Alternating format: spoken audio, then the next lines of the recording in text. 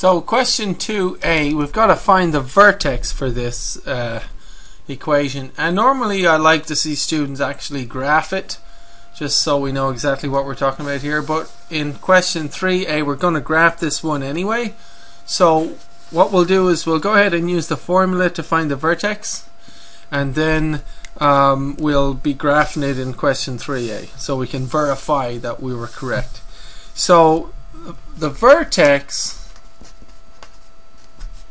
is basically the x-coordinate is negative b over 2a, okay, and the y-coordinate is this number plugged into the formula, if that makes sense. Okay, I mean that's the easiest way I can describe it, right? So this the x-coordinate is negative b over 2a, and then you get that answer, you plug it in to get the y, because if you have a value of x, right, obviously if you have a value of x, you can always, to get y, you just plug the x value in the formula. Okay, so that's pretty much the easiest way I can describe how to get the vertex. So the x coordinate is going to be negative b over 2a, right? And that's when we have, you know, what's a and b. Well, for this equation, the a, b, and c are the coordinates, right, of the form, you know, ax squared plus bx plus c, right? So when you have y equals ax squared plus bx plus c, a would be 2, the coordinate of x squared. What's b and what's c? B would be 8 and c would be 1, right? So negative b over 2a, I should have put parentheses there, sorry.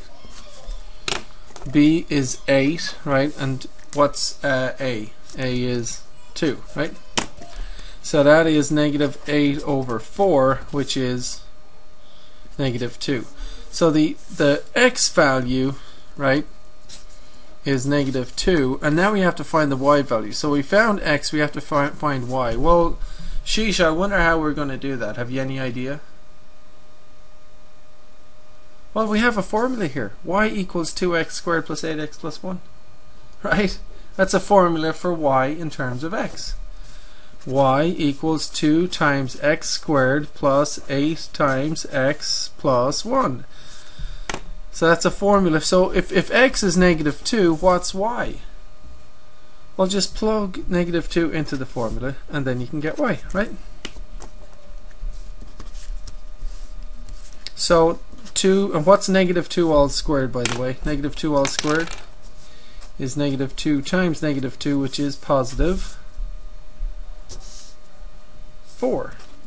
So we have 2 times 4, and 8 times negative 2 is negative 16 plus 1, right? So that's 8 minus 16 plus 1, so that's negative 8 plus 1, negative 7. So y is negative 7. And so the vertex, the x value we calculate to be negative 2, we plug that into the formula and we get y to be negative 7, right? And so there's your vertex, negative 2, negative 7. And then when we go to 3a, we're going to graph this and just kind of verify that that is in fact the vertex, all right?